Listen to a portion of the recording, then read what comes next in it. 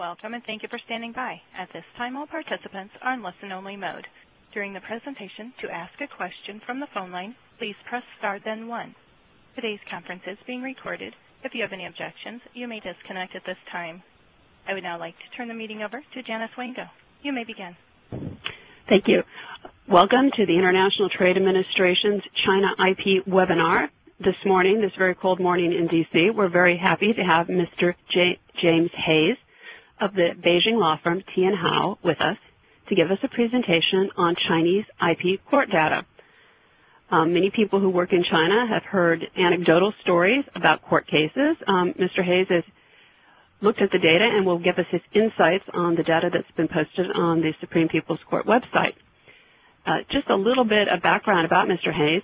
He's admitted to practice from the PTO. He's a registered patent lawyer here in the United States, and he's with the Beijing office of Tian Hao, who has a very strong intellectual property practice. So without further ado, I'll let Mr. Hayes begin with his presentation. All right, thank you, Janice. First, all of you should see a little dot above the word court here. We're going to be going through a lot of tables and charts, and it'll certainly be helpful to know where I am on those charts. And we will be talking about the court data. We've been collecting court data for about 4 or 5 years now off of the Supreme Court website. Actually, there's 2 websites, one just for Beijing data and one for IP court data from the rest of the country. So there's also administrative cases and criminal cases and other kinds of cases, but that's not included in this presentation. This is just the court data.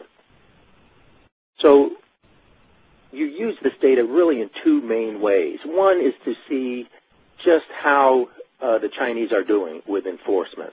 And you would use that whether you want to file patents or trademarks in China, whether you want to take your IP over to China, those kind of decisions. It's certainly useful to know whether you can protect your IP in the courts.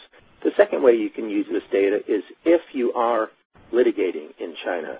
And as we found out, China's a great place to do forum shopping, so you can use this data to do that. So first, let's start out and talk about the first aspect, and that's just how well China is enforcing their IP in the courts.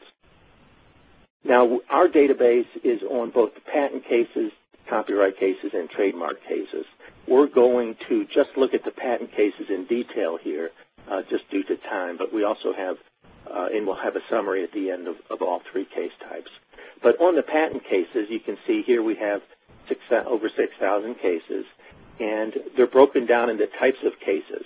On the right side is the percent of total cases. So you can see 85% of the patent cases are infringement cases. So by and large, there's infringement cases, but there's also appeals from the administrative rulings, ownership disputes, licensing disputes, etc. So if we look at what are decided in these cases, here's our different case types again on the left. In infringement cases, here's the number won, the number lost, how many withdrew, and arbitrated. Arbitrated means the judge will be involved in the decision. He'll give damages, and he'll and write that up in his description of the case. So you can see that most of the cases are not ruled on, but about 41% of the cases the judge will rule either a win or a loss.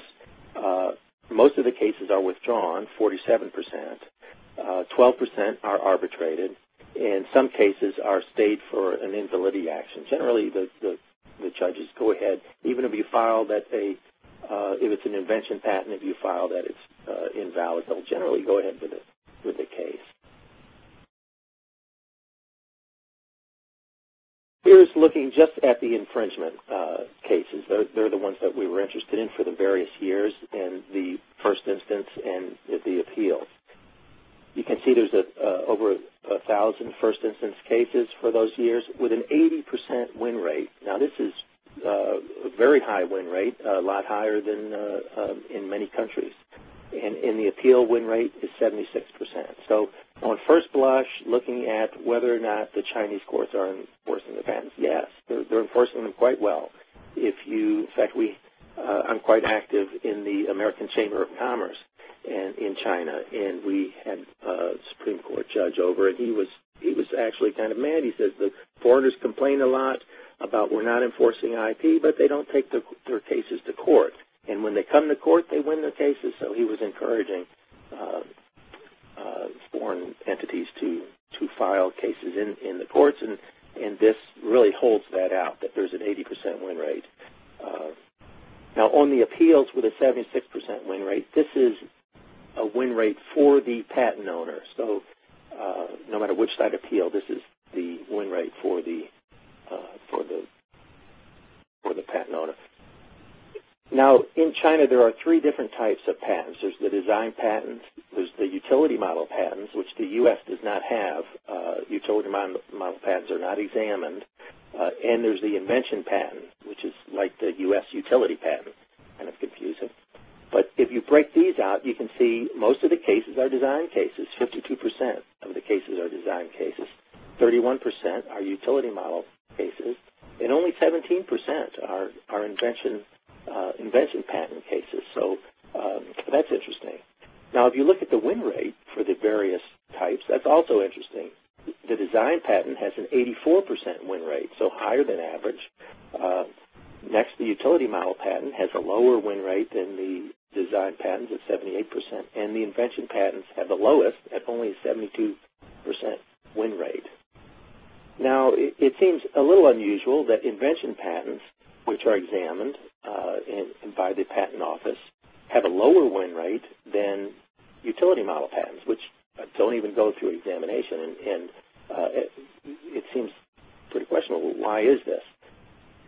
Well, one reason for that, and what we think is the reason, is that utility model patents, they're not examined, but by the time the judge goes to make a rule on it, they have been looked at by the patent office, and the patent office has said that they are a valid patent.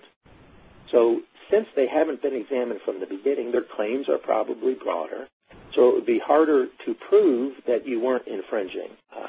So that's why we think that they have a higher win rate than the invention patents. Also, you can break down the data into different patent types, and these are sorted. So we have computer hardware, mechanical, electrical, etc., just broad classifications of technologies. And they're sorted here on the win rate. So there are only 2 computer hardware cases, but the patent owner both won, so for 100%. Mechanical patents, 83% win rate. Electrical, 69%, and on down to pharmaceuticals, which only had a 43% win rate. So this is also useful to determine whether or not you want to file those types of patents in China.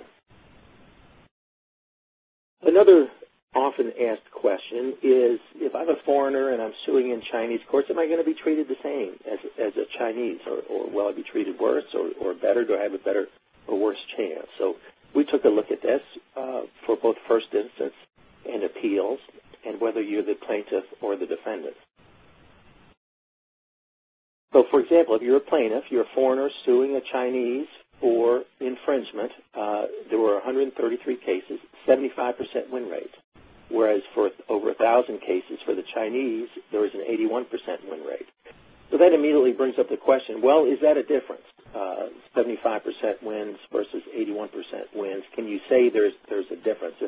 And the way to look at that is using the chi-square probability test. And you can think of this as a way to see what is the percent chance that there is one type of difference. For example, say you had a coin and you're not sure whether the coin's weighted on one side or not, whether it's a fair coin. So you flip it and you get heads 75% of the time. So is that a fair coin, 75% heads? Well, the question you need to ask is, how many times did you flip it? If you only flipped it 4 times and it came up heads 3 times, well, it may very well be and probably is a fair coin. But if you flipped it 1,000 times and it came up heads 750 times, well, the tail side is probably weighted, so it'll come up with heads more often, so it's not a fair coin.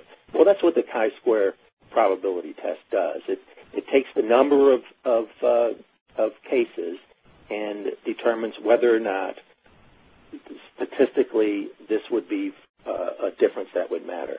And traditionally, statisticians say anything less than 5% is probably not caused by random distribution, that there is something taking place to make a difference. So here it's 15%, so there is no significant difference if you're the plaintiff, whether you're a foreigner or a Chinese. But if you're a defendant, meaning that a Chinese entity is suing you, a foreign entity, for infringement, there are only 8 cases, but the defendant won, and this is a win rate for the defendant won 62% of the time if they're a foreigner, and the defendant only won 19% of the time if they were Chinese. So here there is a huge statistical difference, in that there is a significant difference, that in effect the foreigners are getting a lot better results out of the courts than the Chinese themselves are.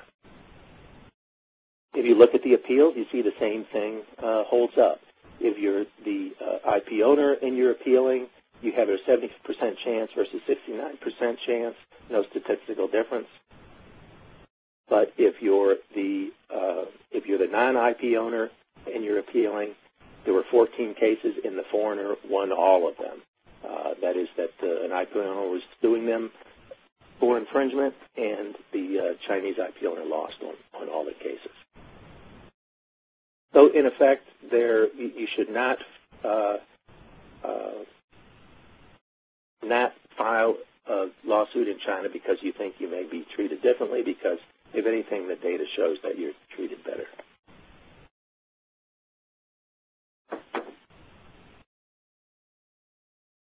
Also, damages is something that we're interested in. Damages in China are quite low. Here's a chart of the various years. If we go all the way over to the right, we can see the damages sought. So one thing that's interesting is that, first of all, there's not much damages being requested. You see the average is only $58,000 US. So damage seeking is very low. And if you look at the average damage being awarded, that depends on how you calculate damages. So, for example, if you include 0, that you won your case, but the judge didn't give any damages, then the average is about $15,000 US. If you exclude those zeros, you take out any 0 damage awards, then the average is $17,000. Also, there's a lot of cases where, here's some graphs of the damages awarded. You can see there's one or very few cases where large damages were given. Most of the damages are quite low. So if, for example, in 2006, there were only 5 cases over 1 million renminbi. So if you take out those large damage awards, then, and you include the zeros, you have over about 9,000 and about 10,000 if you take out the zeros. So when you're looking for what kind of average damages you could expect from a case, well, that depends on whether you think there's a chance for a large award or not, and whether you think if you win, the judge would give anything or not. You would pick one of those damages. So that's pretty much an overview of how China is enforcing their IP, and the answer is yes. If you take a case to the court, it looks like China is doing quite a good job in enforcing IP through the courts. Now let's take a closer look at the data in light of whether, if you're going to sue in China, what can this data, how can this data help you? First, you might want to look at the provinces and see differences in provinces. So on the left here is a list of the different provinces. They're sorted according to the win rate in the provinces. So you can see there are some provinces such as Guangxi, 100% win rate, but only 1 case. So only a few cases, but high win rates on some of the provinces.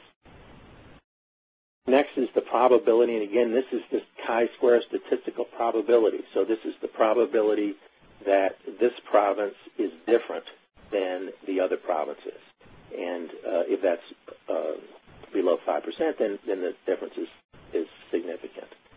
So also, the average win rate is 80%. So all of these provinces with a blue background have a win rate that's higher than average, and all of the provinces below 80% are lower than average. And there are only 2 provinces that stand out as being significantly different than the rest of the provinces, and it's quite surprising. Those are Beijing and Shanghai.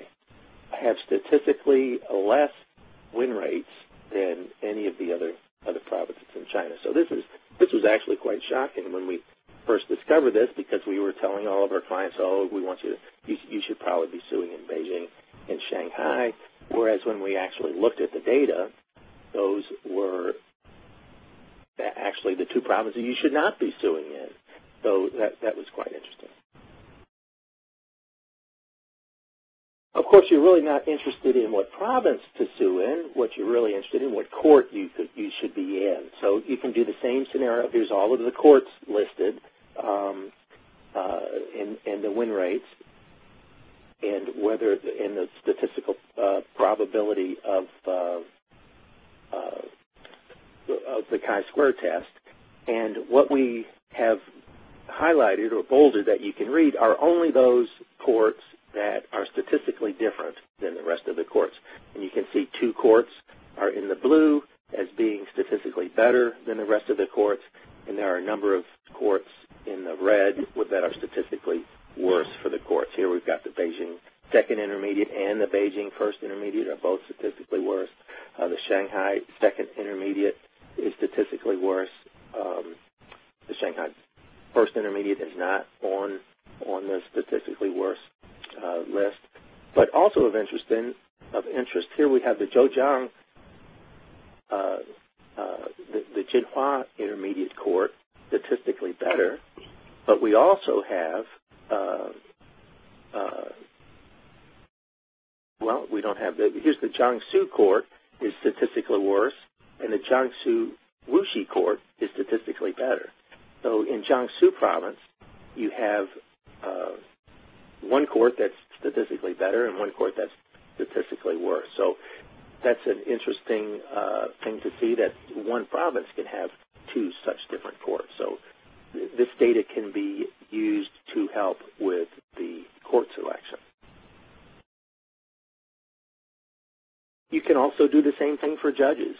There are over 417 judges that have ruled on IP cases, and what's listed here are just the judges that are statistically better or statistically worse from the other judges.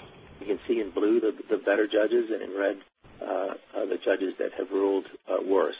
At the top here, 29 cases, the judge ruled in favor of the IP owner for all 29. So some judges are quite IP friendly. And you can also do the same thing for law firms to help. Sometimes it's a good idea to get a local law firm, and this can help with the selection of law firms that are particularly successful in their local jurisdiction. So that's a quick look or a look down through the data of the patent cases. And now we'll just look also at trademark and copyright to briefly examine whether they show generally the same trends. And here we have over 15,000 cases from copyrights, 4,000, trademarks about 4,000, patents about 6,000. And again, the win rates are higher in the first instance, 89% win rates for trademarks and copyrights in the first instance. And in the appeals, 80% for trademarks. Look at this, 94% win rate on appeal for the IP owner on copyright cases. So appeal your case if you lose in the first instance, which it looks like you would win in the first instance also with an 89% win rate. Again, if you look at foreign versus Chinese, combining all the patent, trademark, and copyright cases, you see the same trend. That if you're the plaintiff, there is no statistical difference between being a foreigner or being a Chinese. But if you're the defendant, there's a strong tendency for the foreigner to win much more often than the Chinese will win. And the same on the appeals. In the first instance, no difference. And in the, or if you're the IP owner, there's no statistical difference. But if you're the non-IP owner, then there is a statistical difference in the foreigner. Here, 74% win rate if you're the foreigner versus only a 33% win rate if you're the defendant or if you're the non-IP owner on a case. So that's a rundown of the data, and now I think we have time for some questions. Once again, to ask a question, please press star then 1.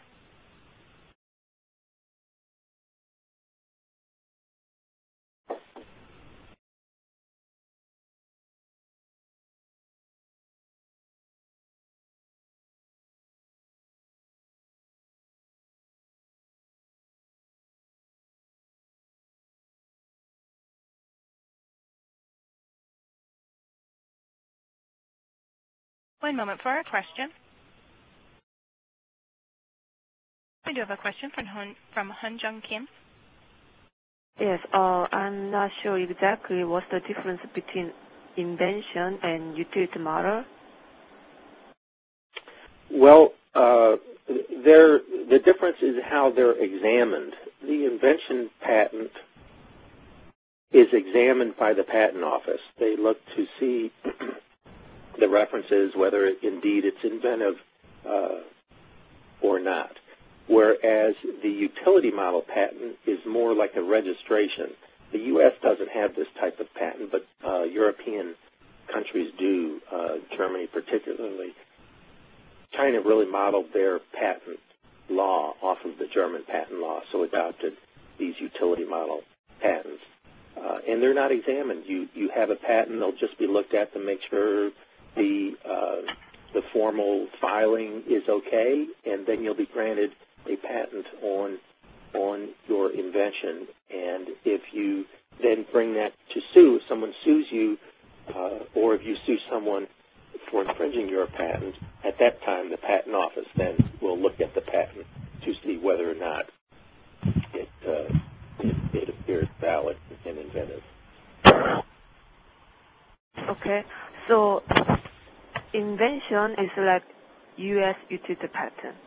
That's right. So when you right. try to file application for invention, because if you wanted to file some utility patent in China, we should use the invention. But utility model is like more like copyright registration.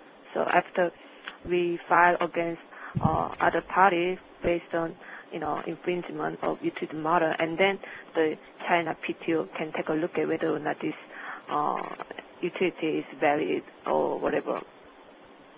Yes. What happens is if you're filing for infringement on a utility model, when you take your case to the court, you also have to apply for a search report from the patent office. And the patent office will supply that search report to the judge. And also, if the defendant wants to file an invalidity on the utility model, the judge will stay that case. So he'll wait on that case until the invalidity action is completed in the patent office. Where if it's an invention patent and you file an invalidity action with the patent office, the judge will tend to just continue on with the case and not wait for the results. Okay, and so invention in China is like, utility patent in the U.S. So when I file against, other party for infringement of this invention, the defendant should prove that their product is not infringing our invention, right? That's right. It's exactly the same like U.S. Okay. That's right. And it's really the same with utility model patents also. If you file an invention patent in China, you can file it as either a utility model patent or an invention patent.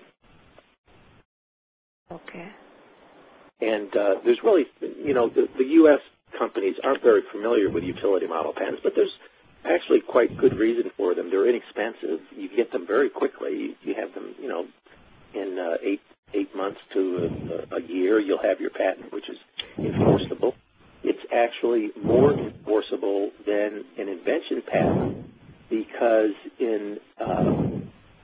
when judging inventiveness, an invention patent has to have substantive improvement over the prior art, whereas a utility model patent only has to have some improvement over the prior art. So utility model patents are something that U.S. patent filers in China should be familiar with, I believe. How long is it going to take if I file the invention patent in China? In the U.S., it takes like 4 years after to get approval. How long usually it takes in China? Of course, it varies with discipline, but China made a strong effort several years ago to bring down the pendency rate and hired a lot of examiners and brought it down from the 4 or 5 years pendency down to 22 months.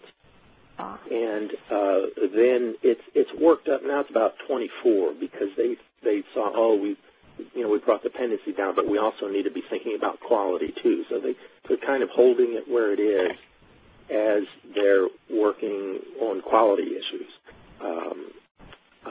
So it average is quite fast now, 22, 24-month average. And it's effective for 20 years, like U.S.? Yes, the invention is 20 years. The utility model is only 10 years. That's something that needs to be considered. And also, utility models are not for method claims or chemical compounds. So mainly just devices is type claims, but they're great for electronics, which have a short lifetime anyway in the marketplace. Right. Okay, thank you so much. I really appreciate it. You're quite welcome. James, this is Janice. I was just going to ask you, what would you advise clients who have an invention patent about filing a utility model in addition to? Well, that's one strategy. Under the new patent law, which was just passed last year, or let's see, it will be the year before last now, you can have both, but you need to file both at the same time. So in one of them, then, would need to be coming, like if you have a PCT, a lot of patents coming into China come through the PCT process. And so through the PCT process, you can only file one or the other. So that means if you're going to file both, you've got to be within the 1 year grace period from your original filing. So that needs to be taken into consideration. But by filing both, you get really the best of both worlds in that you have an enforceable patent quite quickly, yet then when your invention patent issues, you would drop your utility model patent, and then you'd have the long-term benefit of the invention patent. So that's one good strategy. If you want to have the ability to enforce quickly, get at the same time a long-term patent.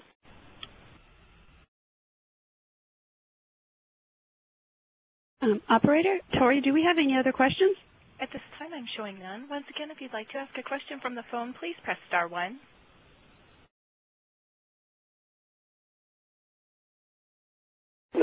Just speaking more about utility model versus invention patents, one of the main costs of filing in China is the translation.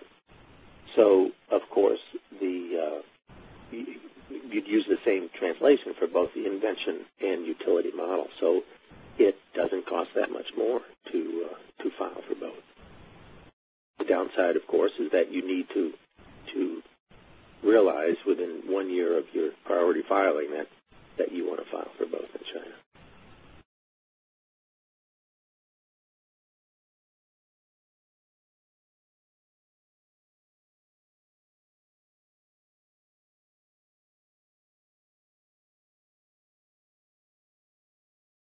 Any final questions? Please press star 1. James, just as a hypothetical, if you had a company out there that made sporting shoes, like sneakers, what would you advise them if they came to your office?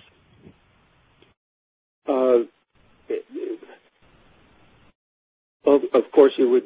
It depends on what kind of thing they're going to protect. If it's the trademarks would come to mind right away, and China is interesting in that here they are protecting their IP quite well, right? In the courts, 80% win rates. Yet they have big IP infringement problems. So why is this?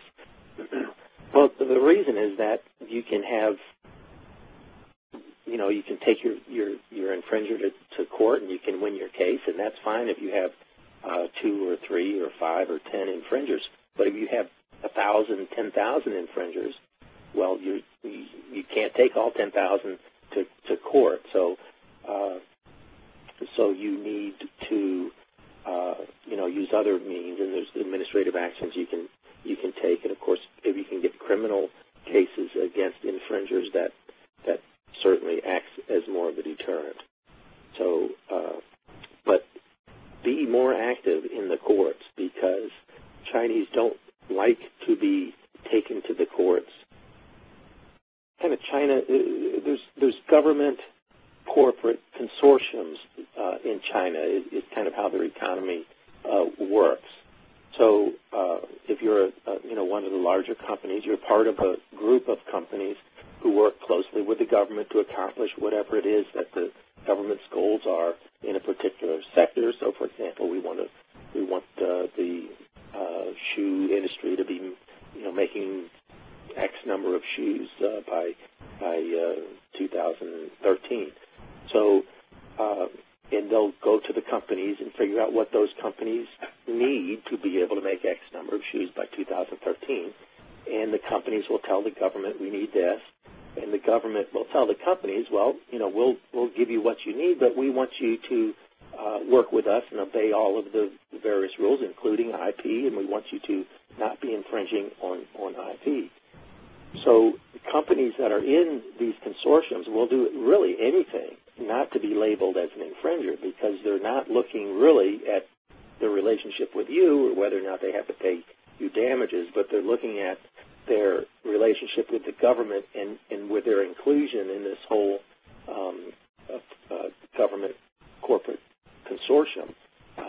So there's a lot of power that companies can have over Chinese industry and Chinese companies because of this. So certainly find out who the infringer is. If they're in such a consortium, you'll find one of two kinds of companies. Either they'll lay over and say, oh, we'll stop infringing, what is it that you want?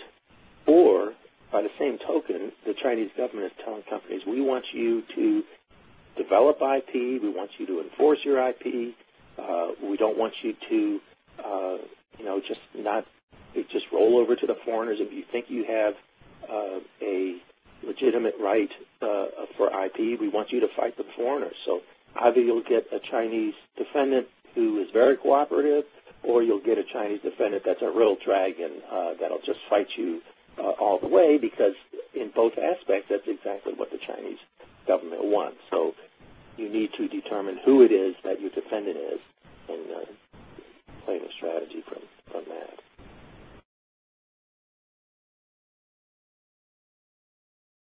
We do have another question from the phone. Great. Sean Zahn, you may ask your question. Hi, Mr. Hans. Thank you for the presentation. That's very useful data. One quick question. Do you have any data relating to the enforcement of judgments? That is, how often can a party to actually collect the judgments? I don't. No, we don't have that data. Just all that's on the website is the judgment itself. Okay. There's been a lot of discussion discussion, though, about enforcement of judgments. It really comes, first of all, in the past, judgments were routinely not enforced. Just because companies were small, they could easily disappear and just close up and open up as another company. And the courts weren't as organized and really as powerful as they are now. Our feeling now is if you get a judgment against a court or against a company by a court, the judgment will be paid. The court has their own little court police that they'll send out and make sure that they get paid. And particularly if you're going against a company that's in one of these consortiums, there's no way in the world they're going to want to be known as, have a court judgment against them and not have that paid. The government just really frowns on that. Of course, a company could just close up and everybody disappear, but you'd be a little silly even going after them in the first place. Although you can, the court cases are very quick in China. By law, they need to be finished in 6 months. If there's a foreigner involved, they give them more time, but the average time, even for foreign cases, is less than 7 months. So they're very quick, and because of that, they're very inexpensive. There's no discovery process, there's no formal discovery process, which of course increases the cost substantially. But there is a investigative process that should take place before the case is filed, because you just need to present your evidence to the court, and they'll decide on the evidence that you present. So you need to gather that evidence beforehand. Okay. Okay, thank you. All right, welcome. At this time, I show no questions. Well, while we wait for next questions, I just wanted to do a quick plug for upcoming webinars. We have webinars that are upcoming on both February 9th and February 14th. February 9th, we have a webinar. It will be at 2 p.m. on Eastern Time. This webinar is by Mr. Shan Zhang, and he's going to be talking about MIT's draft internet measures. Comments on those measures are due February 14th, a week from Monday. So I'm hoping everybody can log in on February 9th. I will send out an announcement shortly. Thereafter, there's going to be a webinar on innovation on February 14th, 1 p.m. Eastern Time. Again, we have a China admitted attorney who will talk about China's indigenous innovation process and legislation. Hopefully everybody can log in. He's on the West Coast, but people can log in at 1 o'clock and hear him, 1 o'clock Eastern on February 14th.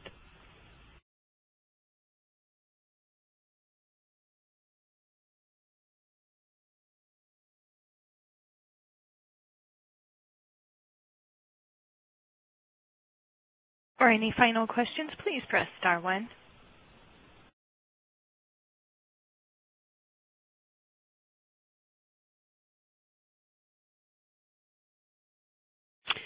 Well, if we don't have any more questions, I'd like to thank Mr. Haynes of Tianhao for his time this morning. It's very cold here in Washington, D.C., and thank him for giving this presentation on the court data.